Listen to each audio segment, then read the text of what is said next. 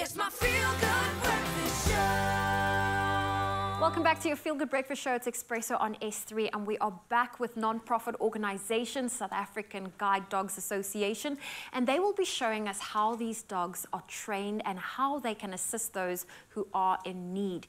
Now, we have Cheryl. You have got Echo with you, and you're about to take us through an obstacle course, because how do you go about training a dog to stop at the curb or to get them to push a lift button? That for me is so fascinating.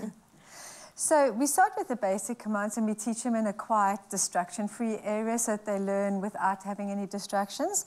And then we use positive reinforcement, so it's with treats and lots of praise to get them to do what we want. So we show them what we want them to do, and then when they do it, we praise them. And through time, the dogs learn that what's pleasant for them, so they will repeat behavior. So if it's something nice to eat, or they're going to get praised, they will go and do the job that we've asked them to do. Okay, so we've set up a little bit of an obstacle course here, a very unique one in a very busy environment. So are you going to take Echo through, what can we get Echo to do right now? So Echo she will avoid obstacles. So we start initially, she will move around them and then we'll praise.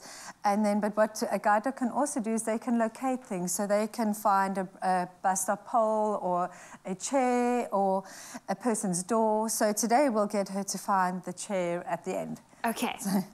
So they'd learn different commands. We teach them different control commands to go forward, left, right, back. So we just give them the command and then they will respond to it. So Echo, forward. Good girl. You find the chair. Come find the chair. Come find, good girl. That's it, not that chair. Come, this one, come. Let's go find the chair. That's it, find the chair. Yay, good, there's the chair. Good, so when they find it, we give them the treat because we want them to find the chair. There we go. Good girl, good girl. And she can even go underneath the chair. Come, let's go under. Come, go under. That's it. So this is useful on trains. You can keep them out the way. Oopsie. Sorry. Oopsie. Our treat is running away. There you go. Good girl. Right, come out, Echo. Come, let's go. I have to say, my first experience ever interacting with a guide dog was when I was at university, and a lot of the students had guide dogs assisting them walking into the lecture halls and even on campus. And I have to say, it is very unique. It is a very unique thing. I feel like no one really teaches you how to interact with a guide dog. Yes. Now, Andrew, Oslo's adorable. Thank you. But how do you find people respect the boundaries around, you know, Oslo at the end of the day is a service dog to you.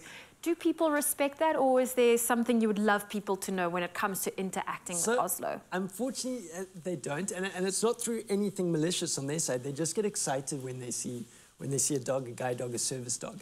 I'm very fortunate in that I got my hands back, so I don't need him all the time, but he is with me all the time. But so I don't mind when people come and they touch him and they stroke him. You'll see the signs always say, don't distract. But for someone that's completely dependent on their guide dog or service dog, the public need to realize that it's not the handler being rude. It's just, it's an extension of their body. They really need the dog to be focusing on them because obviously they help us out in life. But I always see it sort of that when I'm interacting in public, at least people are getting to know guide dogs and service dogs. But yeah, and Oslo loves the attention. Oh, I can't imagine. I did say hello to Oslo earlier, and he's such a good boy.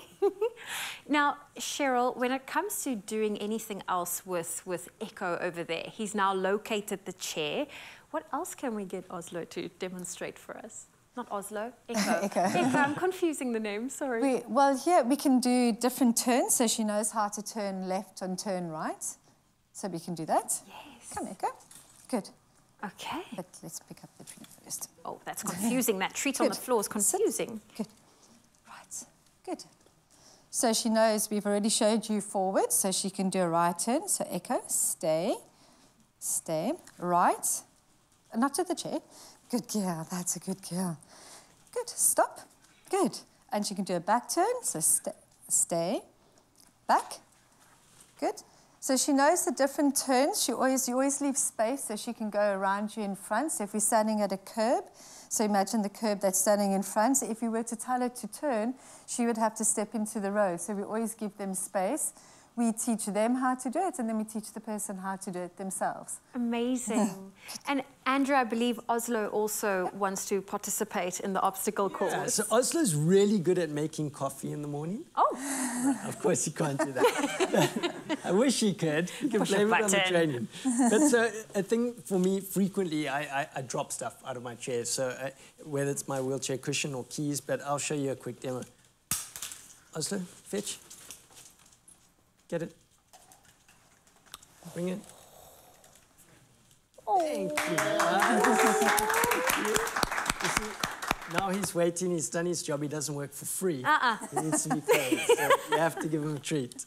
oh, Oslo knows no one works for free. Right, Oslo? And then this is one last feature thing that he does. But Oslo, sit, speak, speak, speak, speak, speak, speak, guys.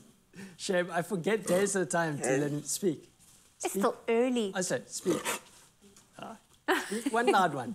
Speak. Oh, good one, Oslo. He tried. Oh, well, Oslo at Echo, it's amazing to see what you can do. Cheryl, Andrew, thank you so much for joining us. And you can donate and be part. And also, if you want to find out more about South African Guide Dogs Association for the Blind and how they can help people in your community, visit their website. That's guidedog.org.za, or you can email info@guidedog.org.za. Thank you for joining us today. Good dog. Good boy.